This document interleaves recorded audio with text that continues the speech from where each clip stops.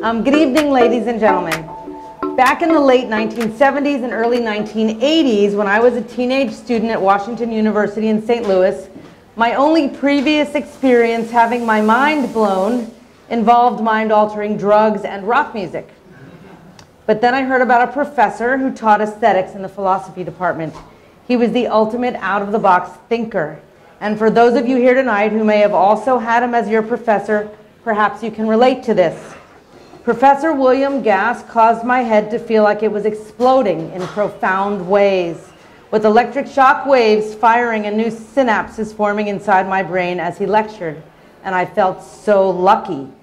He turned on my mind in ways I had never previously experienced, teaching me Rilke, Plato, Aristotle, Socrates, Colette, and Gertrude Stein, and introduced me to wild schools of thought like Dadaism. I hung on every word and even brought my father to a class when he came to visit. And to this day, at age 84, my dad still talks about the class. And my former classmates and I still talk about that hair. William H. Gass, the very reason we are all here tonight.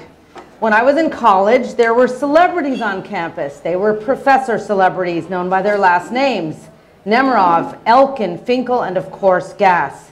What I didn't know at the time was that my entire career, much of it in media, from television news and now journalism and book publishing, has been about out-of-the-box thinking, unusual perspectives, and having the confidence to think differently and to approach ideas differently.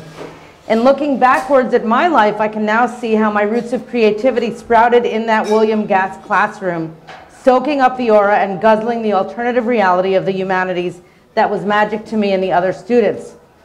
We were in awe, listening to this man performing word gymnastics in front of eager, impressionable, and mesmerized students was worth the price of admission, which was high even then. Tonight, we will celebrate the legacy of that great mind. He was a husband, a father, a grandfather, great-grandfather, a philosopher, a poet, a translator, an originator, a deeply relevant and ridiculously brilliant genius whose prose has captured the imagination of the world with his works translated into so many languages. The accolades are vast, from winning the National Book Critics Circle Award an unprecedented 3 times, to his inclusion in Best American Short Stories 5 times, Best American Essays 5 times, and coining the phrase metafiction. The New York Review of Books in 2005 called him, quote, "our greatest living champion of the sentence." The list goes on, and suffice it to say, he was one of the greats.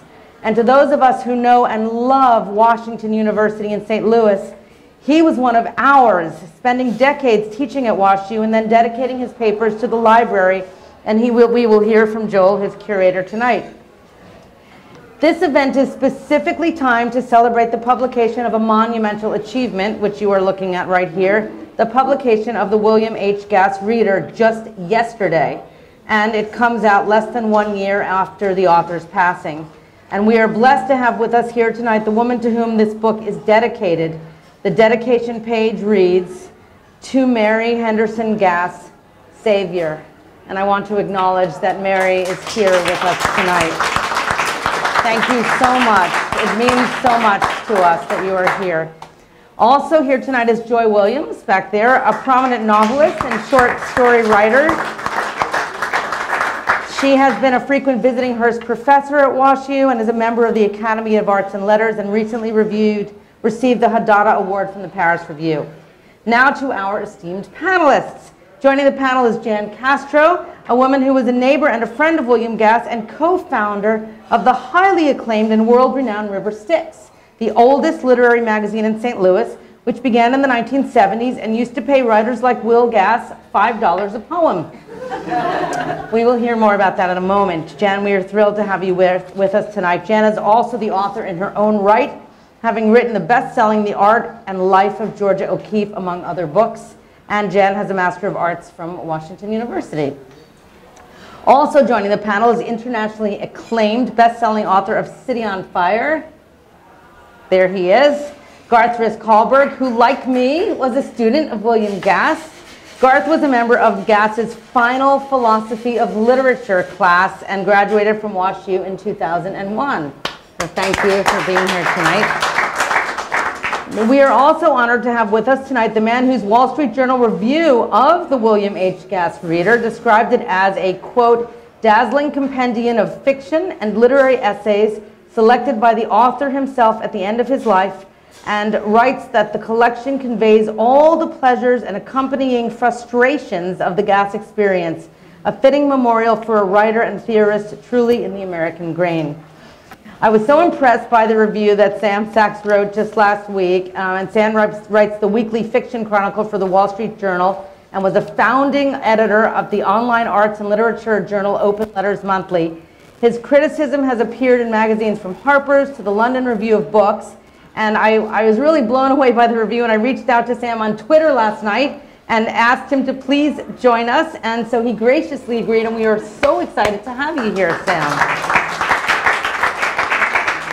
Along with Steve Rosenblum and Suzanne Wagstaff and Nick Diefenbach, who make up just part of the incredible team of the WashU family members, as I call them, in the development office, and they help create incredible events like this one tonight. We have a very special guest who curates the modern literature and special collections at the university libraries. And our panelist, Joel, is not only here in person, but he's also brought from St. Louis some of the priceless archival material, and you can hold some of it up. Joel has been with WashU since 2012 and administers and promotes the collection of more than 175 prominent American authors, including, of course, William Gass. So let's just begin by going around the table with each of you, talking about your relationship with Gass, personally, professionally, and your thoughts on his legacy. And we might as well start with you, Garth. So I think this is a very hot mic, so I think if I just talk. Can everyone hear in the back? Okay. So when I came to St. Louis as a scholarship kid in 1997, I was largely in pursuit of endowment money. I think that's what took me there. I had no particular sense of where I was going. I just knew, okay, that, you know, they've given me a scholarship to go here, and I did it. But I kind of quickly became aware that, particularly the English department, but the humanities departments more broadly, were like lingering in the afterglow of some kind of extraordinary moment that had lasted from, I don't know, maybe 1968 to like probably the death of Howard Nemerov, maybe. And I always wanted to write an essay about it, like St. Louis, the Paris of the Midwest. You had these, you know, this constellation of writers who were based there. You also had writers like Joy and many, many others who were passing through via the Hearst professorships, which I think Bill was very involved in making happen. And you had like anecdotes being passed around campus, like Bill and Jan Garden getting into I mean, the anecdote makes it like a really violent argument, you know, about fiction in the kitchen of, you know, Stanley Elkin's house or something, nearly coming to blows. And when you're 18, you hear that kind of stuff, you go, you feel very validated in your calling to be a writer.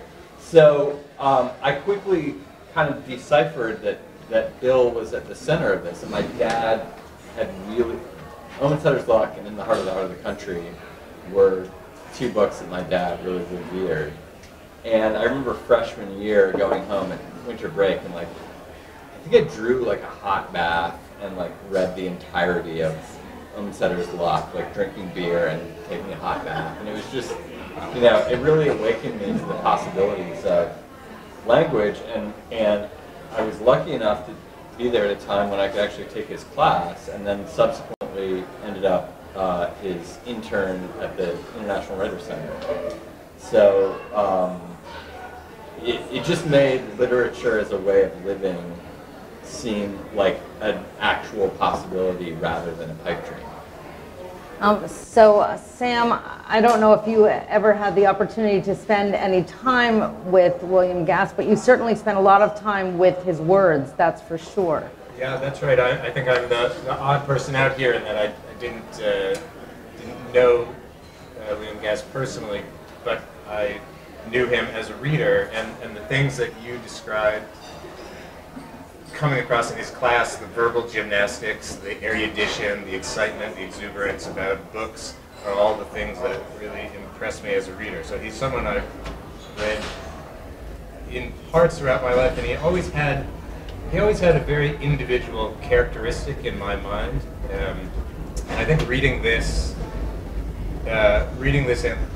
collection really drove home the reason that he sort of stands alone. He doesn't really, he roughly does, but he doesn't exactly belong to a group or to any movement exactly. And the thing that stood out to me is that throughout his career, he seemed to do things exactly the reverse of what you're supposed to do if you want to be successful as a fiction writer and as a critic.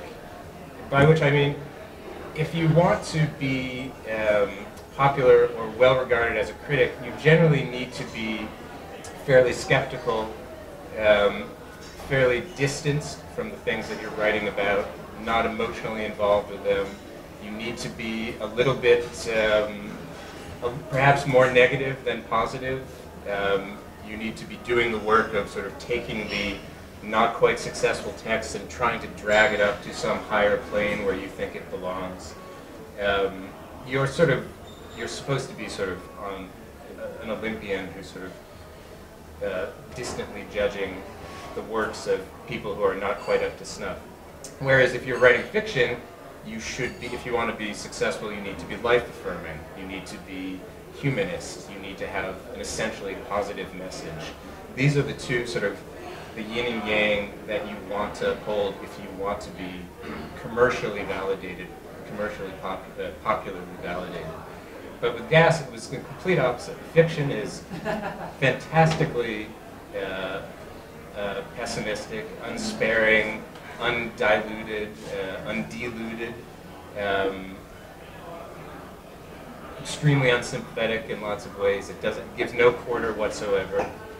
Whereas the nonfiction is essentially a party. It's a celebration. It is. He has a line in one of the essays which he says one should read as a paragon of appreciation, which he's describing the way that you read by just involving all of your senses and all of your reactions to the text. He was essentially an appreciative reader, and his criticisms are these beautiful works of appreciation. But so those two things set him outside the mainstream, basically made him fundamentally antagonistic to whatever the establishment was going to be. And the fact that he could do that and did it faithfully and devoutly throughout his entire life, forged an entire individual career based on that, is an extraordinary feat, and did it unflaggingly. It means that his work and his name have their own, they create their own category. They sort of stand apart. And that was something that was driven home to me as I read this book. It's extremely impressive. It's beautifully done and beautifully curated, and hats off to the editor at Knopf who worked so hard on this book with Professor and the writer. So take us back to River Styx. Take us back to the 1970s in St. Louis and to the formation of something that has gone on and to this day to be a very important literary resource for the world. My association with Bill Gass actually shaped my career as an essayist and poet. In 1981, I audited his Intro to Philosophy class, and I began to read The World Within the Word, his many other books, and also all of Plato's Republic, Montaigne, and Augustine. And so I kind of had a different learning experience auditing his class than Lisa and Garth, just because I think I was taking a different class. So I was kind of steeped in philosophy and what Sam has kind of described as his deep appreciations of literatures. So in winter of 1981, I interviewed Bill for the Associated Departments of English Bulletin for the Modern Language Association. And 14 years later, I interviewed Bill for Bomb magazine in 1995. Bomb published Bill's self-portrait, which was shot looking into a glass window that reflected Bill, the camera squared in his face, and a giant warehouse behind him with storage spelled backwards in capital letters in the glass. Storage somehow hints at the deep readings for which Bill was known, from Plato and the pre-Socratics to Wittgenstein, from Stern to Grass to Paul Auster and J.M. Coetzee. Between those years, Bill became president of the board of River Styx for about 5 years, during which I was executive director and River Styx magazine editor. In 1986, we published what Joel is holding up called Family Album, which was Bill's prose and Bill's photographs. So it's now a special collector's item in the Washington University collection. Yeah, we're going to pass this around, and I think it'll be interesting for people to look at it. And also during this period, the magazine and I won the CCLM award, and we brought Margaret Atwood, Grace Paley, Toni Morrison, James Baldwin. Jan Rothschild is here. She was a program director for River Styx PM and a WashU alum. And so I think Derek Walcott was one of Bill's favorite guests. And so the program, Mary and Bill generously hosted a few receptions for the River Styx. And they were close to novelist Stanley Elkin, his artist wife Joan Elkin, and to fiction writer Jarvis Thurston and his wife, poet Mona Van Dyne. So I feel like we were all neighbors, and that the Thurstons and the Elkins were in some ways contributed to bringing Bill to St. Louis, and the Thurston, Jarvis and Mona published a Perspective magazine. Howard Nemerov and Carter Rivard were poets in the community who were also close friends of mine, and we had some really wonderful parties together. At some point, I was aware that Bill was getting good offers at other institutions, and I sprang into action. I'm sure I wasn't the only one who told Chancellor Danforth about this. In 1990, the International Writers Center was born, and Bill had a budget to create his own programs on the newly established West Campus. I interviewed many writers he invited to St. Louis, including Paul Auster and South African Nobel laureate J.M. Coetzee. Bill seldom talked about his Purdue years, 10 years of not getting published, and he also seldom talked about the awards he received and the award committees he served on to honor other writers. He was an engaging teacher who could hold the attention of undergraduates, and also he was my thesis advisor for my master's as a graduate student. He became a street photographer capturing haunted and deserted buildings and objects. Bill talked about the tunnel, written over 3 decades, as a triple metaphor, telling me, quote, "There are all kinds of tunnels. There are tunnels that allow you to get from A to B successfully by circumventing an obstacle like a hill. There are tunnels in which you discover ore and precious things. And there are escape tunnels." The book is ambiguously structured. Maybe it's all 3 tunnels and more. It's chilling that the tunnel's dark narrator, who suffers from fascism of the heart, has become too familiar a character in today's real-life dramas. The sweep of the new William Gass reader is a perfect framework for remembering the scope and depth to which William Gass has excavated the literary landscape, from his remembrances of great books to his philosophical investigations of the sentence, to his conceptual fiction characters like the Peterson kid, who's a frozen object who has to be de-thawed. This perhaps led to his essay in Harper's, Musing Over the Baby or the Botticelli, Which Does One Save? The essay assures us that even if we hypothetically can't have both, value systems are important metaphors for empowering ourselves to think through how art enriches our lives. I'll end with one anecdote. I have another if time permits.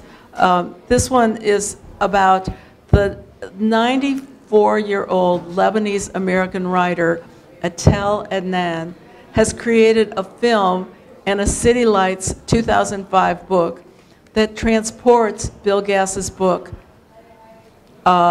structure into another demographic. It's titled In the Heart of Another Country, and is a patchwork evoking the civil war in Beirut, Lebanon, between 1975 and 1990. What counts are not the moments when people are killing each other, but those we can create out of what's left. Part of Bill's message to all of us is to conjure soundscapes that unveil new epiphanies. Thank you so much. Let's talk to Joel for a moment about putting together the papers, putting together the archive. You were never a student of Bill's, although you were able to work with him to put together the collection. What do you have in the collection? Tell us about the enormity of it and the most precious items there. Sure. I can Oh, do this for you. Sure. So I came to WashU in the beginning of 2012 and as the curator of the Modern Literature Collection, and all the writers that have been mentioned tonight who were so central to St. Louis and WashU were all gone except for Bill, and it really was one of my great pleasures to get to know Bill and Mary in the occasion of Middle C being published in 2013 and a retrospective exhibit we did at the library, not only covering his writing, but his photography, his time in the Navy during World War II, his work with River Styx, with International Writers Center, and all of his colleagues that he worked with. And in that time, I got to know Bill and Mary very well. They were very generous in lending us things for the exhibit. And we have a digital version of this, which I encourage you to look at through our website. And what is the URL for the website?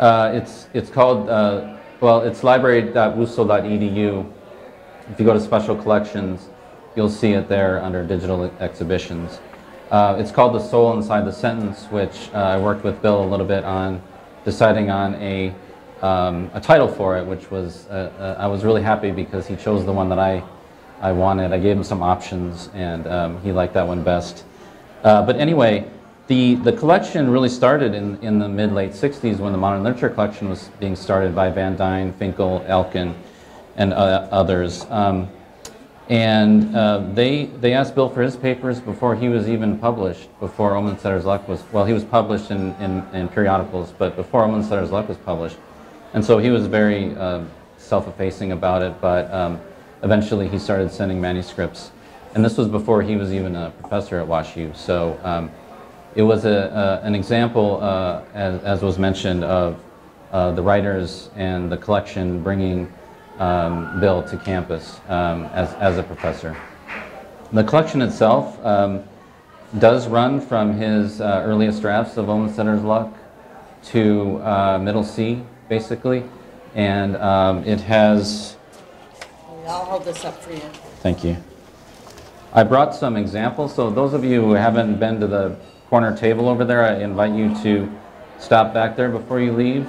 So these are drawings from the tunnel, which he did himself.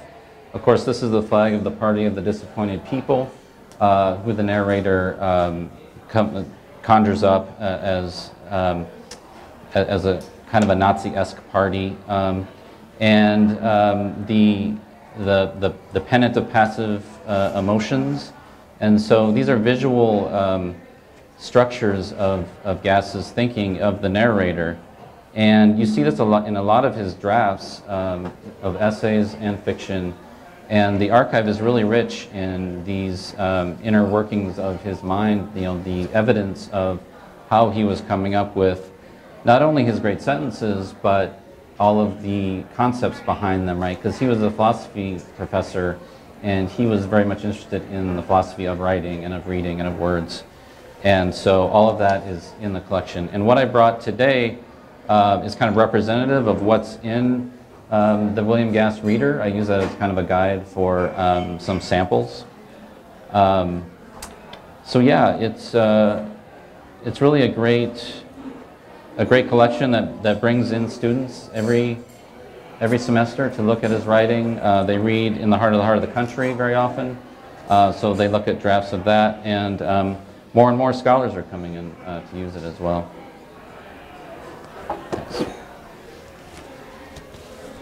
So I'd love to hear from everyone how you believe Bill's body of work will be treated by history. Well, one thing I just wanted to add, we're on the same mic. This is the nice hot one, right? Can people hear in the back?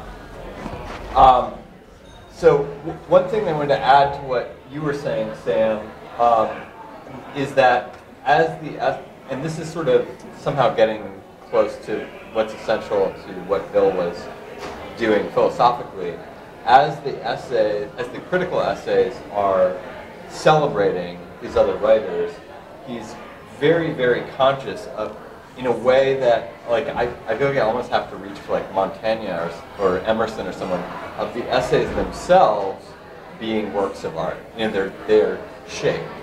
So I was just paging through the galley on the train, and I started reading the essay, Carrots, Noses, Snow, Rose, Roses. That's the title. And the first sentence, and I think, Sam, you can feel, as someone who writes critical essays, you can feel this. The first sentence is, Marcel Proust has once again taken his vacation at Trouville. The present tense, the narrative setting, you're in a story.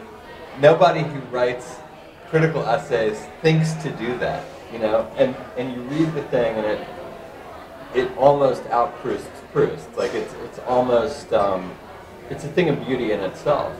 And so before this collection had appeared, I had conceptualized that there should really be a Library of America edition of the collected essays of Bill Gass, including On Being Blue, which is not in here. And as a body of work, that alone, just the essays, would be, you know, I think something that would stand the test of time, to borrow one of Bill's titles. But for me as a fiction writer, I'm personally even more excited by the fiction, which many people, you know, have one or two books that are their favorites, but you know, kind of can't find purchase with the whole. So I think the essays are like the most accessible version, and if you just cleave those off, you know, you'd have an enduring body of work. But then there's this whole other country that I think is going to be discovered more and more, which is fiction. Yeah, he talked the talk in the essays, and then he walked the walk in the fiction. I mean, he wrote... And walked the walk in the essays. In the essays, that's right. The essays also sort of embody the ideas that he's talking about in the essays themselves. What I said before that he stands apart, he does, but he also forms a continuity. The novel is always going to be principally a narrative form. The majority of people who write fiction are always going to be mainly storytellers, interested in advancing a story, getting from a beginning to a middle to an end, and that's always going to be the case. But there's also always, hopefully, going to be a few people who are more interested in things like structure or form or sound or the shape of sentences, or how all of those things that I've described coalesce to create an object, which Gass often talked about. What a book was, or what a work of fiction was, it was an object, a thing crafted of many parts. So in that sense, he was that person. There always needs to be one person who's sort of holding the torch for those aspects of fiction and calling our attention to it, reminding us how centrally important they are. So we have in the past Gertrude Stein, James Joyce, and then we had William Gass. I'm leaving out people, but in a very... He's the last modernist. Well, exactly, in a very reductive way, he is the person who was carrying on those ideas from modernism. He was kind of alone doing that, even though we sort of, in our mind, we think of him in a class full of people, but he was sort of alone doing that. Hopefully there will be other people, there will always be someone who is standing up for those things, but if there is, that person is going to be drawing from the example of William Gass, who drew from the example of the modernists before him. So he's going to be remembered as a person who took a stand for these aspects of the literary form that are the forgettable ones, that are the ones that you can overlook and still write books. Like the limerick. Yes, that's right, the patron saint of the limerick. So we are one day past the midterm elections, and we have a president who doesn't read. So what does that say about our society, and does this make writers like Gass that much more instrumental to the fabric of our country? Well, it's like cautionary tales because again, certainly the tunnel is a very dark narrative, and Bill was, his goal was to take a despicable fascist character and make him a central narrator. And so the reader obviously is repulsed and objects to some of the horrific things that happen in the tunnel, and I feel as though that was Bill's intention, that he wanted to. Arthur Danto has a comment about, in his essay collection called The Abuse of Beauty, about being able to address dark topics in a way that also enlightens the reader and allows them to see the other side. So I think that's part of what he was trying to do, and he discussed that with me pretty intensively in the Bomb interview in '95, and he also talked about how he really wasn't a postmodernist, even though his friend Heidi Ziegler had called him that, and even though it was the postmodern era, and so he didn't want to be classified, and I agree with Sam that he was a bit against the going trajectories. I'm wondering if you have any papers that talk about the relationship between Rilke and Gass. I recall in my classes that he had an obsession with teaching Rilke and translating Rilke, and I read somewhere that he said that he almost felt that he was, because they were his words in English. Do you have any stories about that? Not really any stories, but I will say that we have perhaps his complete translation worksheets of Rilke. As a lot of you probably know, he worked, much of his life on translating Rilke and wrote a lot about Rilke. And you'll see him in the manuscripts in, just about everywhere. And, including in the tunnel itself, I think, there's kind of the salvation of poetry through someone like Rilke to defeat that fascism of the heart that really he was getting at in the book, which I really think about him a lot these days, when what he would be saying nowadays, it would probably be pretty caustic. And There's a true. great line in the tunnel, and I've gone digging for it, and I can't find it because the book is so freaking long. But it's somewhere around 2/3 of the way through, and it's like, when the Führer of America, the Führer of America comes, he will be called Coach. It's just a great line, but it's also it's so accurate and it's so telling. But the relationship between beauty and horror is much more complicated for him, because I think he was very, there's an idea that's sort of central to modernism in its philosophical form, which is like sort of structuralism, of the arbitrariness of the sign, meaning the sound of the word mama has nothing to do with your mother, even though in your mind, they're very, very fused. It could as well be baba or whatever it is in some other language.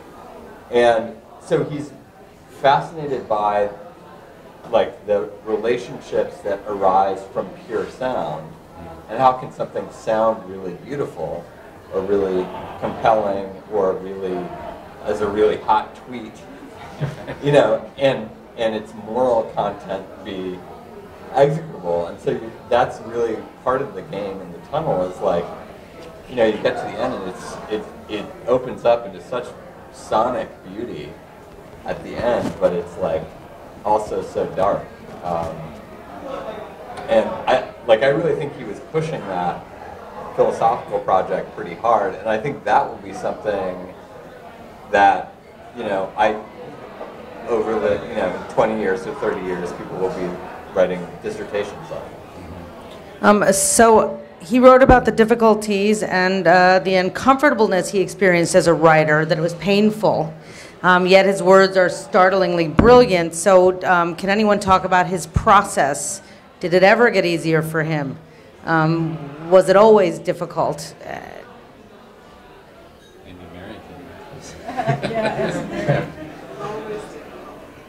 Always difficult. All right, so the joy of translating Rilke, but the difficulty of creating his own sentences. I really wanted to talk. Doing it well is always difficult. It's torture. And I'll just, on that topic, one thing that's great about his older manuscripts where he's working on the typewriter, and there are examples of this back there, you'll see him writing a sentence or a paragraph over and over, trying to get it just right, and it just goes to show how much work went into those masterful sentences. It wasn't just something that came down and inspired him from the sky. And in fact, something that occurs to me as you say that, like from what I understand of the tunnel, he had a bunch of these paragraphs, chapters, things he'd been, the family album was actually a piece of the tunnel. Right. It's one of the most beautiful pieces of it. And it was like the word processor he started writing it in the late 60s. The word processor had to be invented so that he could, figure out how to stitch these things together into a novel. Have I got that right, Mary? Like it was the Getty Center and the computer and the digitizing of it that allowed him to. Yeah, but they were all vision things to make something. But the Getty Center did. That was. Like he had a sense of it as a box of loose pages, and it was only the word processor that sort of allowed you to move them around easily and see, how do these things fit together. One of his visions for it was for Knopf to sell the book as in manuscript form in a paper bag, so you're actually reading the manuscript of William Kohler, which they couldn't do. I've served on some committees at Washington University, and one of them is the National PR Council, and we have focused on the difficulties that the professors of the humanities have today competing with science. And medicine gets all the attention, the humanities gets, they're the stepchild, and I'm wondering, that does not seem as though, at least I don't recall that being the case in the 1970s and 80s. It was.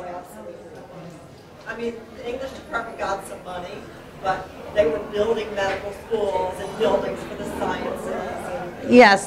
The English department is not getting a new building, but In today's world with the humanities seeming to be less and less of a priority even than it was many years ago, what do you guys see as the future of writing and of the humanities for people like yourself, a novelist? Do you find that things have changed in the 15, 18 years since you've come out of college?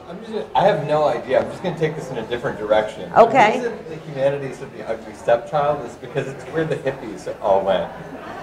And one side that I think shows up in that slideshow and listening to Joel talk and listening to Mary talk and coming to know their work better is that, like, I encountered Bill as a champion of Henry James, you know, and someone who is really trying to preserve a tradition.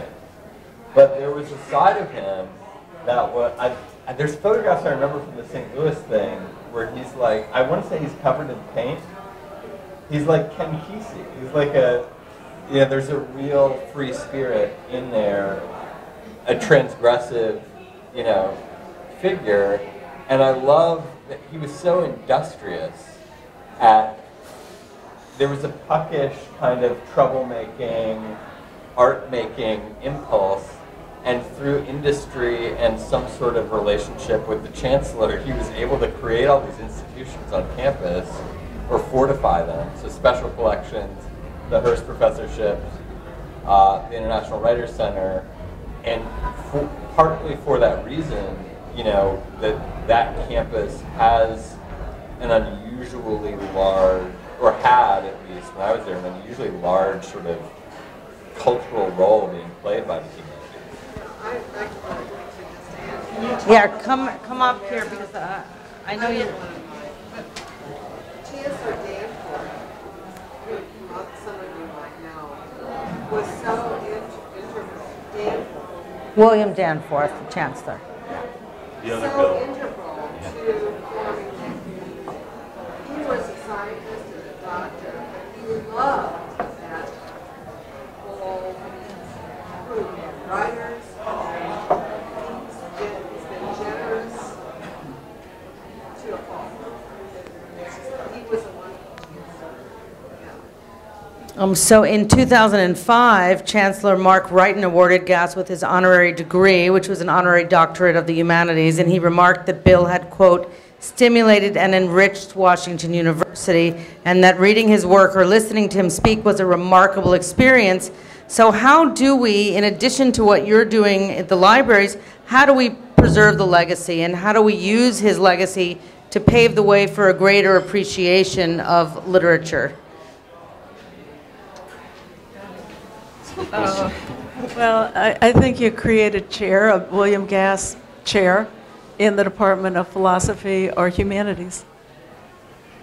And can I just, to turn that question to Sam, like, you've been reading the critical essays on and off for years. So what do you, as a working critic, like, I'm a kind of like moonlighting critic, and you're like a real working critic. And there aren't that many, you know, there's Edmund Wilson, there's, who else is there? Who are the canonical? The people who defined, you know, like Lionel Trilling, or more recently James Wood. Someone whose book review lasts longer than tomorrow's newspaper. Right. Is there anything that you, as a working critic, have drawn from, like, reading these essays? The thing that these essays reminded me of very often were Virginia Woolf's essays in The Common Reader, and one reason that I think that they sorry, that was the one example. Like, forget that was the one. Virginia Woolf. Virginia Woolf, and the reason Virginia Woolf's literary essays are the greatest that have ever been written by anybody is, well, one of them, besides her being a genius and a brilliant writer, is they are not analytical in a way that is very hard to defend and justify. They are born of a kind of an intuition and a kind of an emotional response to what she's reading. So she's not going in and saying, well, here are the themes in this text, and so this this book is about this. Not that there's anything wrong with that. It's essentially what I do. So, but her responses come from a completely different, entirely individual place that you can't even say, Virginia, show your work. How are you defending? How did you get to this reaction? How can you come to this conclusion about so and so? It's a very similar thing with Cass. His essays are born from a completely personal and iconoclastic response to what he's reading, and he makes no apologies for that at all. He doesn't feel that he should be embarrassed by that or that he needs to defend it to the Academy. He just goes with it at length, sometimes at incredible length, with incredible diagrams. With diagrams and with charts, and you just go, where are you going with this? Where did this come from? It's so the thing that the way that can be an example, I think, is, and the way that he perhaps is an example to how the humanities should think about themselves in the future is, don't try to be useful. Literature is not there to, it's not like law school or like medical school where you learn a thing and then you are suddenly good at a useful craft in the world and then you are a useful member of society. Literature is doing something completely different, and to the extent that it tries to compete with the economics departments and make itself a thing that people should do in order to get jobs and become sort of valued citizens, it's not going to work that way. You have to trust in your own strangeness, in your own eccentricities, in your own responses, and in your own beliefs. And then you get something original and completely, and that is worth preserving, and that people sort of recognize, well, this is something outside the box of what we know it to do with, and therefore it clearly has its own kind of cultural value. That's the thing that he exemplifies in the criticism and also in the fiction. He's sort of a phenomenologist in the way that Virginia Woolf is. He's proceeding from, what he you picture this guy on a Navy ship somewhere, like, conceiving this deep relationship with Gertrude Stein or Colette, to where he's going to write about her once a decade, for the rest of his life, deepening every time. And so much of the critical essay that Sam practices and that I kind of like dabble on the side with is built on this like analytical model, like almost like you're in court, like presenting your brief. And the thing is, you can be really, really smart that way, but you don't get to wisdom or insight or like truth that way. And so it's almost like it can be taught. To be a critic or an essayist who proceeds from your feelings, you have to trust that your feelings about things are really true and are really interesting. And then you have to be able to access them. And then you have to read everything in the library to be able to defend the points that you're making. You can't just say, then you have to know all of literature. And so I find him very, every time I find him dangerous to read when I'm writing a review, because I'm like, it just makes me want to give up. It's like I'm not even, it's like I'm playing checkers and he's playing chess. Right, and there's a balance between being so well read and having this breadth of knowledge, and then being able to really zero in on your target and say exactly what you feel. And he's having so much fun. So I know, do we have other questions from the audience? Does anyone have a question that they'd like to come up and ask? I'd like you to ask your own question because I'm not quite sure how to ask it. I'm a physician, and I was a philosophy major, and I took, somewhere between 4 and 6 of his courses that I loved. And actually some of the words that you use, puckish, I would almost add the word banality or dichotomous to his approach. So here would be somebody who would not be considered avant-garde, although I was a philosophy major. And he was embracing and encompassing and supportive in everything he did. And so it would be easy to, one of the questions, the comments that I made, to quickly decide that he would insult Trump. But he would take,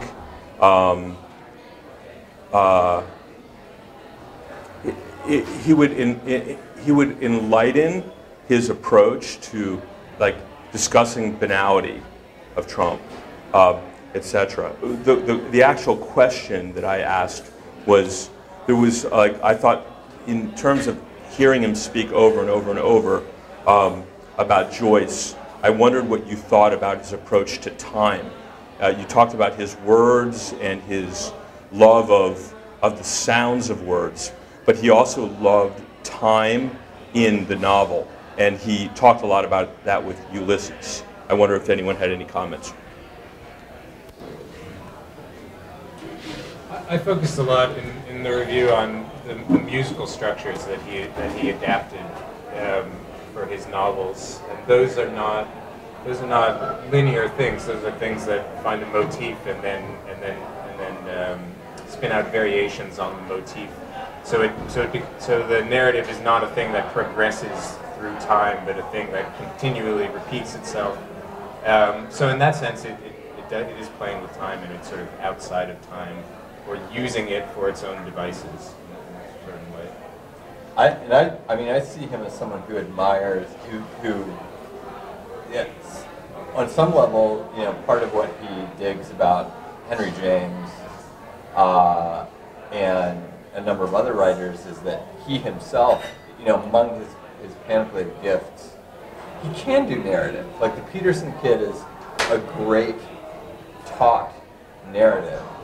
And I actually think Middle C has some, you know, great narrative sections, but it's not really where his interest is as a fiction writer, and it's not something that comes easy to him, which may speak to why the writing is, you know, is always torturous. So, you know, the fact that The Tunnel could be a box of, or a bag, sorry.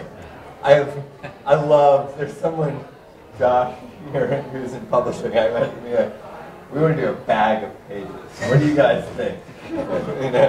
Publishers. Yeah, I'm a book publisher, and I would I think there would be an eruption somewhere in the room. Could be a bag of pages makes it, this is a word Bill used about The Tunnel, anti-narrative.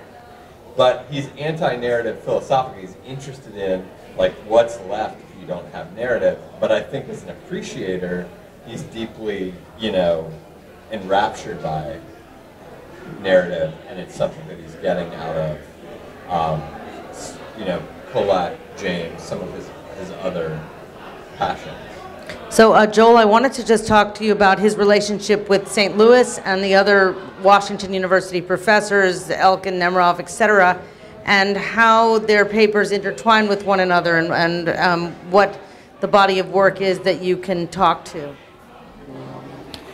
Yeah, so of course, as we've talked about, the writers in the modern literature collection who are associated with WashU are very close knit. It's kind of funny. I found out, Mary and Bill told me very directly that Bill was never taught in the writing program, and I was kind of puzzled by that, because in the archive I would see advertisements for the writing program from the 70s and 80s, and they would list Elkin and Nemerov and Elkin and others, John Morris, and William Gass, and so they were, in fact, using his celebrity, I'll just say, to bring students to the university, but he actually was never part of the writing program. But that's, and so another anecdote with that is Mona Van Dyne and Jarvis Thurston, who were part of the English department, really wanted Bill to come to WashU, but they had to wait for an opening, I think, at the philosophy department for him to actually come. So, it's interesting that he's so closely related to and associated with these writers in the collection, with the English department, with the writing program, but he was kind of set apart in his own category. But you will find in his archive introductions and to just an endless list of writers who would come to St. Louis before and during the International Writers Center, and his deep appreciation for their work and for them as people. So yeah, the archive is really rich with showing that his relationship with those writers. And when he would bring these people to the International Writers Center, Lauren Quoka would shoot me if I didn't say, he would spend, I don't know how long he spent on them, the introductions. So he would always get people. Jim could say it was not a Nobel Prize winner when he came to WashU. Nor was Derek Walcott. He would get people like the year before they won the Nobel, which is a very weird talent to have. And then he would give these, you could publish a book of the introductions. Like I remember his introduction to David Foster Wallace was like a really, in like 97. It's like a really incredible experience. And then some of these writers, the Gaddis papers, I think now are at WashU. Oh yeah, yeah. Joy's papers are here now, and really, thanks for bringing that up. Bill was very instrumental in getting the William Gaddis papers. Bill was a great friend of his, as well as an admirer of his work, and so he worked with the library to get a grant to bring the Gaddis papers, and then through the Hearst professorships and associations with GAS, we get writers like Joy Williams. Still to this day, we're still building on that legacy, and so that's a really important point to make. Is we are still, it's an organic living collection that still grows because of Bill Gass's involvement. So physically on campus, if people are visiting St. Louis, where can they find you and where can they find the papers? Yeah, so we're in the Olin Library, right in the middle of Danforth campus, and right on the first floor, and that's where our reading room is, and all of the modern literature collection is there. So I'd just like to open it up to some final thoughts. If there are any questions, feel free to ask them now, and just final thoughts on other writers today that you feel are in his league. Is there anyone?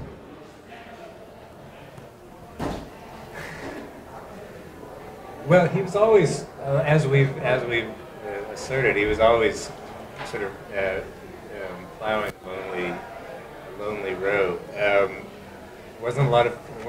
Never were a lot of people who were interested in the things that he was primarily interested in. And I'll be perfectly honest, I can't think of anyone who is following directly after him at the moment. There's always going to be very few people. I think there must be someone, there probably will be someone, but he took a very individual path.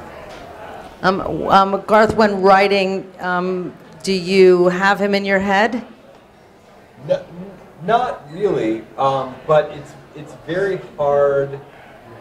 It's very hard to think of anyone in our generation or the last generation or any sort of generations between him and us who's been quite so accomplished as both a practitioner and as a reader of fiction. It's a very, very unusual skill set to have.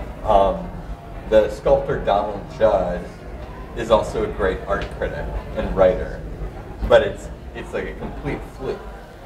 Most fiction writers, when you catch them and they're not working, are kind of like almost borderline incoherent, which is what makes the Sunday Times book review unreadable, is you have a bunch of people who can't write criticism, and everyone has an axe to grind. So that alone, I think, for someone, whenever I'm kind of doing anything essayistic, I feel like, you know, I'd never be able to do this, and that alone to me is so impressive. I think aesthetically, I do think there are things that he was doing that not many people are doing, just because not many people have picked up on them yet.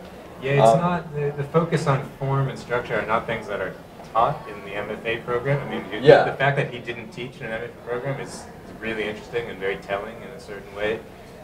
It's writing that he did and the things that he championed are not really focused on in the writing programs, and that's where most of the literature comes from. And so I think there's a kind of bypass moment at the end of modernism, you know, of assimilating exactly what was that going on there, and I think there will be a legacy from that. I think that Wallace is one person I can think of who loved Owen Sutter's Luck in particular, and who was interested in form and peculiarly anti-narrative in the same way. But then there's this other, yet other piece, which is the, you know, I think his interest in fascism and Hitler's little man and that whole thing. I was just reading, I'm on book 6 of the Knausgaard, this, you know, 3,600-page Norwegian novel, and he's starting to, you know, talk about what is the channel between, you know, and sorry, day after the elections, like what is the channel between the gestural David Byrne, big suit, stop making sense enormity of fascism and the lived experience of people driving their cars to the gas station. And Knausgaard's writing about that, and I think there are probably many readers who are like, ooh, this is titillating, and I'm going like, oh yeah, I read The Tunnel, like, you know, like this is so 30 years ago.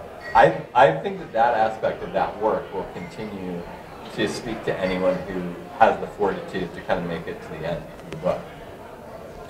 So Jan, I know you had one more anecdote, and okay.